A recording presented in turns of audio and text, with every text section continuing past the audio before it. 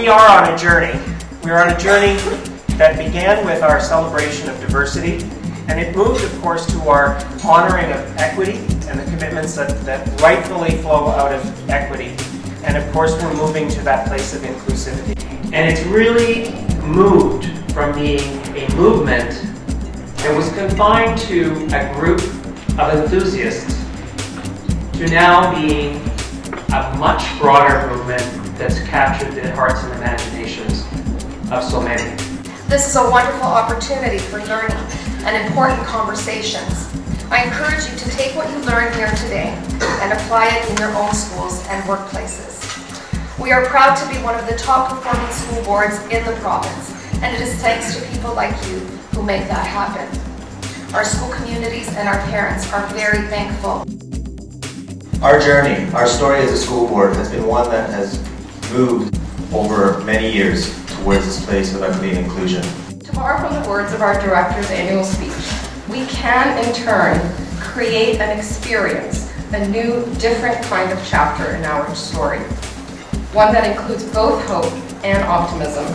A chapter in which access to success and well-being is real for every staff member and every student. We are the first school board in the province to adopt and incorporate an anti-oppression framework into our work toward inclusivity.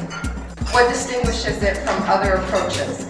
I will leave the answers to these important questions to our incredibly knowledgeable and eloquent speaker, Dr. Aparna Mishra-Tarc, who will guide us through an understanding of the anti-oppression framework, or what's commonly referred to as AO. As a child, I was helpless to change the world that I was in.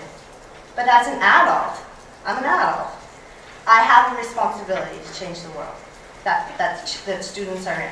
And this is what drives me. It's an orientation.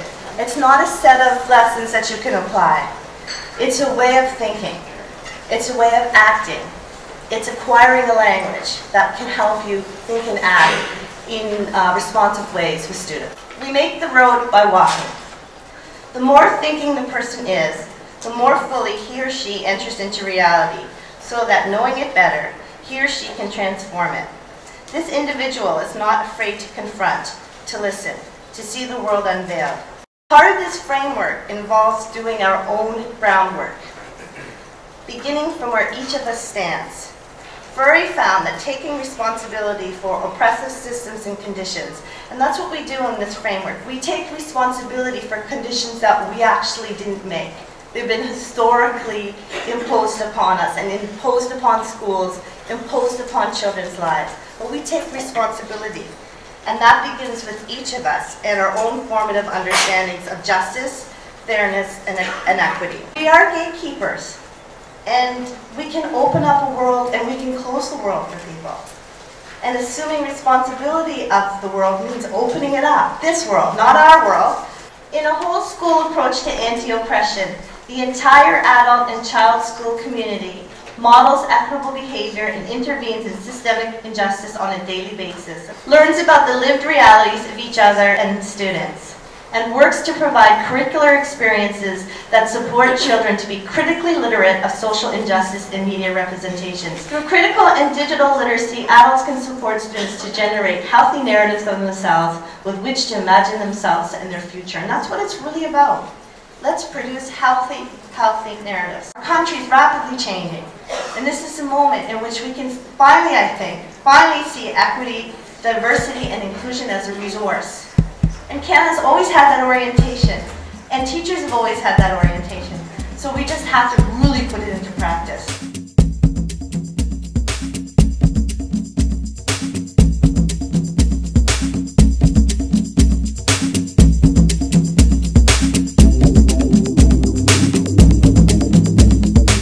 The biological sex of an individual is really not as relevant as how they identify in their gender. The workshop at this conference was really important that we ensured that it represented all facets of our LGBTQ student and family community. And the fact that we create schools and inclusive learning environments where each child feels welcomed, feels a sense of well-being, feels a sense of belonging, connectiveness, and inclusion to the school community to which they belong. We don't understand our own positioning, our own understanding, our own thinking. how is it possible for us to help other people or to work with other people? So the religious accommodations policy will be coming out pretty soon. With that, there's accompanying PD and webcast that's also going to Talking about religious accommodation for our students and for our staff. We have to consider what will help our students to manage the curriculum that is in front of them and to also transform the curriculum. So one of the things we talk about is that it's not about creating a space for these people within an already structured environment, but transforming the space so that we consider different options that are available to them in terms of curriculum, in terms of their day-to-day activities, in terms of parent engagement, and an always evolving conversation with community. As a teacher, I think it's really important that we have our sensitivities heightened to some of the issues around equity in the classroom and in the school, among staff and among students. And I appreciated the opportunity that we've been given to get a framework for this. I hear the speaker this morning who was just really demonstrative of an open-minded attitude. Are we meeting our students' needs? Do we know who our students are? Because that is our responsibilities of educators, is knowing who they are so that we can meet their needs. We need to be able to talk about it, and even in 2013 it's still considered a courageous conversation. So we need to continue to move forward and question. I think it's so tremendous that we have the opportunity to come to something like this, to share our thoughts, but also to know that we're part of a journey. That we can make a difference. Gave us a lot of food for thought today.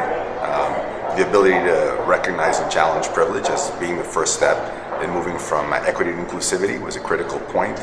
Also the need for us to adopt an anti-racist orientation in the way we think, the way we speak, in order to be able to recognize and challenge privilege, to create dissonance and to interrupt the status quo. It really needs to be part of our personal and moral fiber as to who we are. We are really pleased to announce that this spring we will be launching York Region District School Board's first ever Every Student Counts survey. And it will be a survey that will be administered to all students in the school board to determine exactly who they are so that we can better serve their needs. We're so excited to now be able to take our equity journey that much further so that we can start talking about anti-oppression. The anti-oppression framework provides an opportunity for us to really look and understand oppression, marginalization, and then expand that learning to the multiple social identities that have significant impact on our students in schools and our families. We are the only board that sets specific targets in our board improvement plan for equity and inclusion. And you set specific targets and measures in your department plans and in your school plans. And we should celebrate that. We must celebrate that we have a superintendent of equity. Others do not. So we have to celebrate. We have to celebrate the progress that we have made as an organization.